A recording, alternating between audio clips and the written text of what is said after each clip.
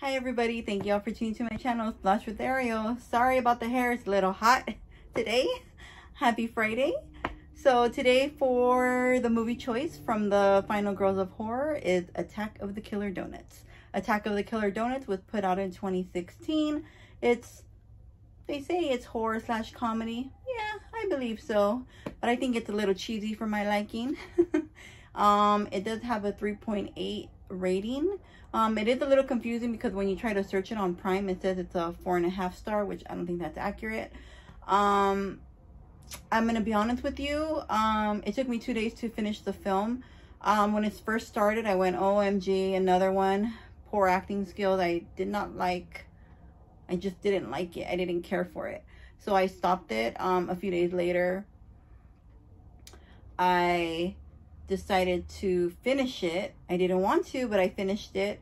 It picked up a little bit, and I was like, thankfully.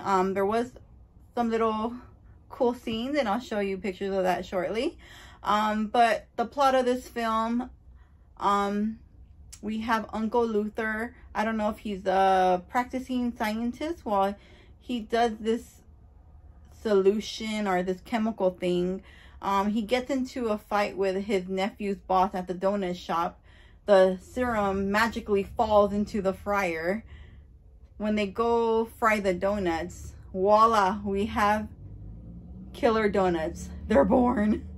And then pretty much the film is what the title is. It's Attack of the Killer Donuts. Literally, that's what it is.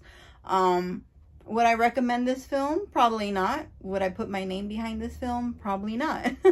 That's just my honest opinion. I know we all have different taste in film, but I just did not care for this film. Yes, I'm glad that it picked up in the second half, but this film was not for me. We have Kayla Compton. She plays Michelle. We have Justin Ray, who plays Johnny. These two work at the donut shop, and they known each other since they were younger, so she kind of likes him, but he kind of doesn't notice her. We have Michael Sean. He plays Uncle Luther. We have a familiar face, C. Thomas Howell. You all know him, Pony Boy from The Outsiders.